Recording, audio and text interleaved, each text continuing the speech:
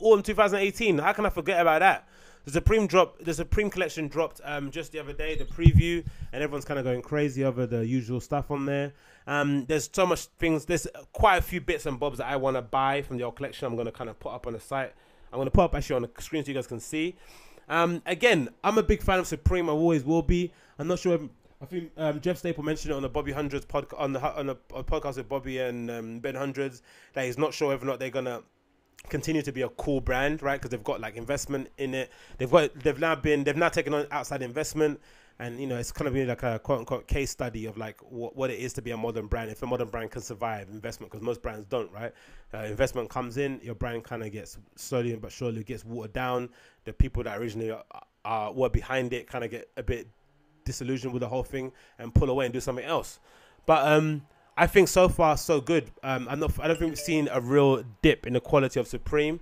If anything, the only thing that we have seen is that this over reliance on branding, which kind of like goes into what the kind of kids want nowadays. There's a lot of like Supreme being splattered across places. Back in the day when sometimes they would have just probably put a little pull tab, a little red tab on there, or sometimes the tonal tab with Supreme on there. Nowadays they're kind of opting for like really big branding on the back of shorts, on the front of shorts, maybe to kind of like, you know, maximize coverage on like street style websites and all that sort of stuff. But, you know, that's the only part that I can really see has been a bit diluted. But for the most part, the things that I go to Supreme for, the basics and the outerwear are still some of the best. And then another wild card that I think a lot of people don't really give Supreme enough credit for are pants and trousers. Like, they make really good jeans, really good chinos, really good chore trousers, like painter kind of trousers they make. They make really, really good ones. So there's a lot of stuff in the collection that I like. I'm going to highlight some bits and bobs I'm going to get up on the screen. For you listening on the podcast, it's going to be a bit, it won't be of any sense, but I'll kind of be able to try and be as descriptive as I can. So, looking on the preview of this site now, I think I like this trench. I like this. Of course, I like this. What else? I'll keep the things that I like and then kind of like talk about them a little bit. So let's go into the first three things. So number one thing that I think is really nice and I would love to get in the Supreme collection is a wool trench coat. So it's kind of comes in an orange and I think a black, right? Is it orange or a black, or an orange and a kind of charcoal color? And it looks fucking insane. Both colors are amazingly nice. Which is interesting because they've been taking a lot of things in-house. I remember seeing an interview or reading an interview with James Jebbia, and he's kind of asking about why he worked with the North Face, and the whole idea behind it was that the North Face are the experts of making technical outerwear, right? So he'd rather go to someone who's an expert and work with them in order to produce something than produce a subpar version of it. But it seems like they're doing less and less of that nowadays. They've kind of like taken a lot of things that they kind of outsourced to other brands and bringing it in-house. For instance, this trench, they could easily have made it with Scott. They could have easily made it with another, what's the British brand? Macintosh or something. They could easily made it with a host of other brands, right?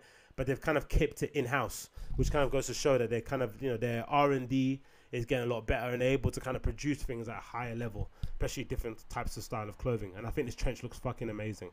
So it's Lorna piano wool with power lining and buttons on the front and hand pockets lower. So I think it's really nice. The orange is probably my kind of go-to color. It kind of reminds me of kind of a Raf Simons sort of jacket because I think you can get that gray kind of color in most places again. Because I think, you know, if you're going to buy a Supreme jacket, outerwear piece, I think it's probably interesting to kind of get something that you don't really necessarily see from other brands. And I guess that kind of really amazing orange kind of color trench is something that you wouldn't see. I love this Scotch jacket because it reminds me of what's his fucking name, man, the former designer of Number 9.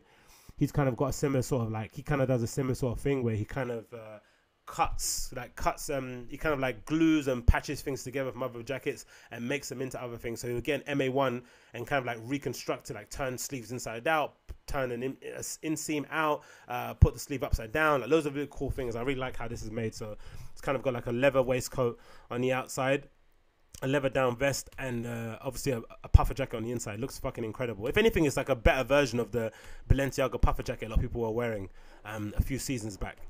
It looks really, really cool. Again, probably go for the yellow, or if anything, go for the grey, just to kind of like mix it up a little bit. So that was really nice. And next thing I would recommend, or something that I want to really buy, I think this is going to be my kind of number one piece that I'm going to try and get during this collection, especially for the winter months, is this Gore-Tex 700 Fill Down Parka. It's something that they've done a few seasons now. So that kind of like, what is it called? Is it a down? Is that it's that New York jacket? A lot of people, it's kind of got a really big history in New York City because a lot of stick up boys were jacking people for these jackets back in the day. So they've now kind of made a version of their own, which is incredibly puffy. I think they've done a few. They've done like a camo version that Playboy Carti wore in a video recently, or in a few videos ago. They've got another few versions. I think a black version that Kanye wore a few times before that, and now they've got this version that's kind of comes in the green. But again, the only thing that I'm not a fan of is the fucking Supreme on the back of the hood. Right, the outline Supreme is a little bit annoying, but you know, c'est la vie. Anything you have to kind of go with. But I like both colors. I like this color, this kind of like dusty black, which kind of reminds me of like Rick Owens or Yeezy sort of like color palette. But again, I think if I had to go with it, I'd have to probably go for the green, just to kind of, you know, differentiate the kind of color scheme. But I think it looks amazing. It kind of, it comes in black as well, actually. So that would be an interesting kind of piece to kind of pick up. I'm not sure which one I'd go for, but those three jackets looking fucking insane. I love them both. That was my pick. What else has been something I've been interested in? Of course, the long sleeves are really nice. This is pretty a little bit of a wild card. I thought was really cool too. This these two actually put the vest, and this is an interesting piece too, because this is something that again proves my point that maybe Supreme have really upped the ante with their whole R&D, and they've kind of got a lot better at making their own thing. This jacket could easily be a collabo with Stone Island, right? This reflective camo down jacket. A reflective printed poly with down feel and a full zip closure, packable hood with hand pockets and a lower front and jacket logo zipper and a tape at the hood. So it looks a lot like something that Stone Island would happily make for Supreme, but they've kind of brought it in-house. So it's a kind of basically a 3M, a reflective down jacket in camo, right? Which looks a lot like the stuff like Stone Island would do. So again, it maybe go to show that maybe they're kind of like pulling back on the collabos. Maybe for consistency investment, they're kind of focusing on developing their own line of stuff instead of like collaborating and splitting the profits. I'm not too sure, but this looks really nice. I like this. I think a lot of the kids are going to be a fan of this.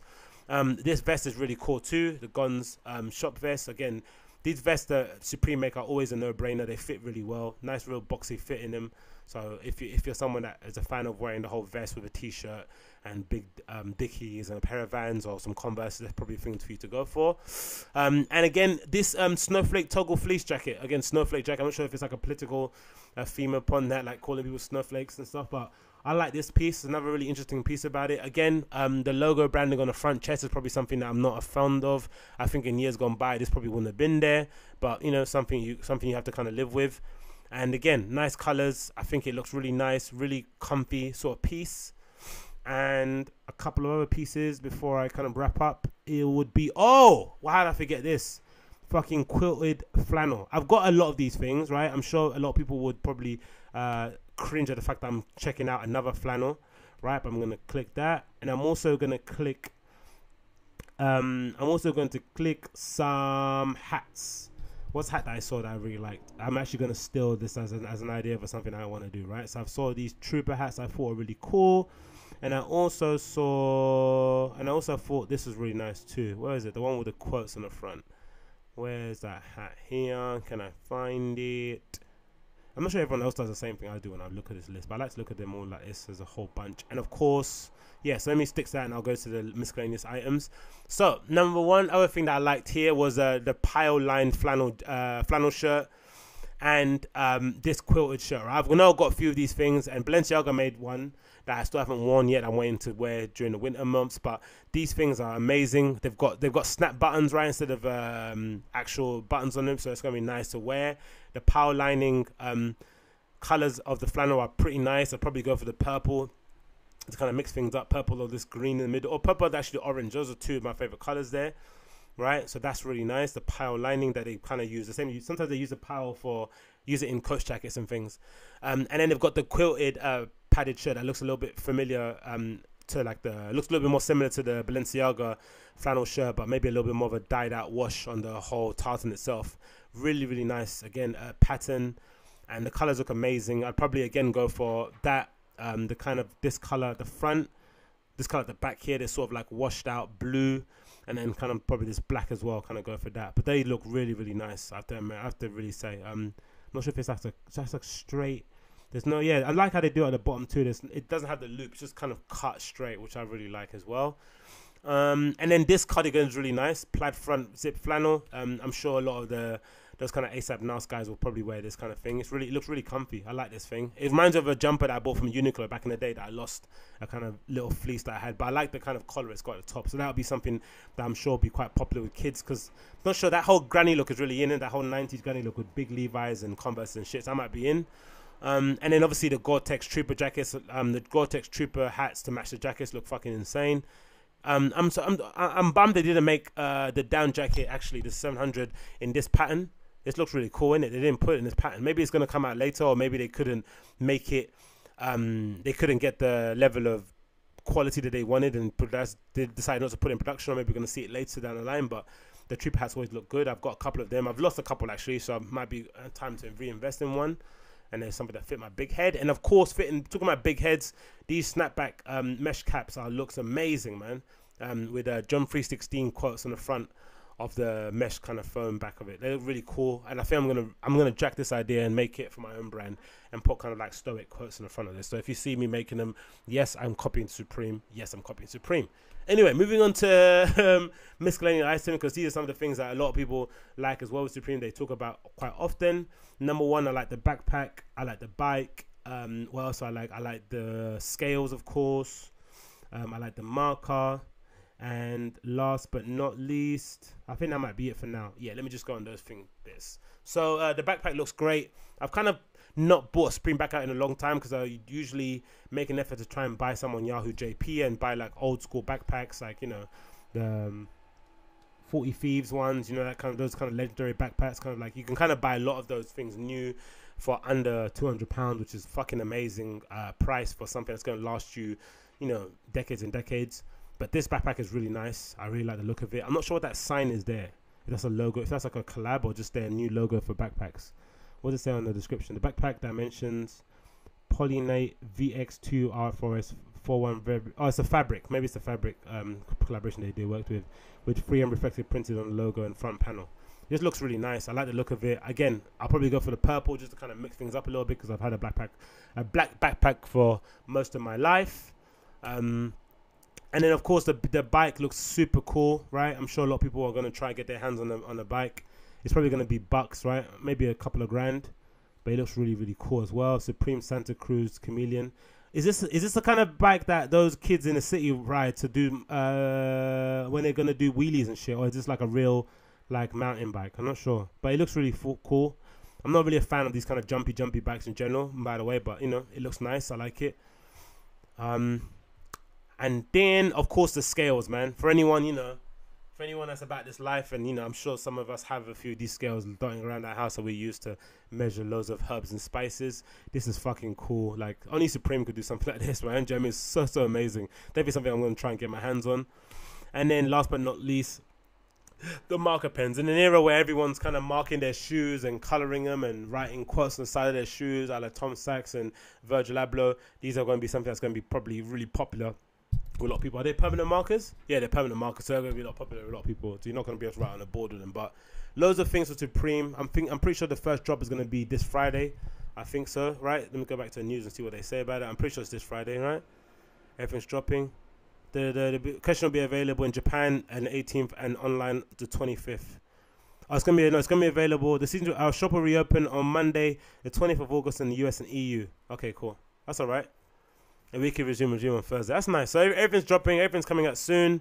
They've got Lookbook, which I haven't actually checked out to see what looks great, because I don't actually care about Lookbook anymore these days. Not sure if anyone still check the Lookbook out? I don't really, but yeah, everything looks really nice. I like that. Again, the trench looks really cool.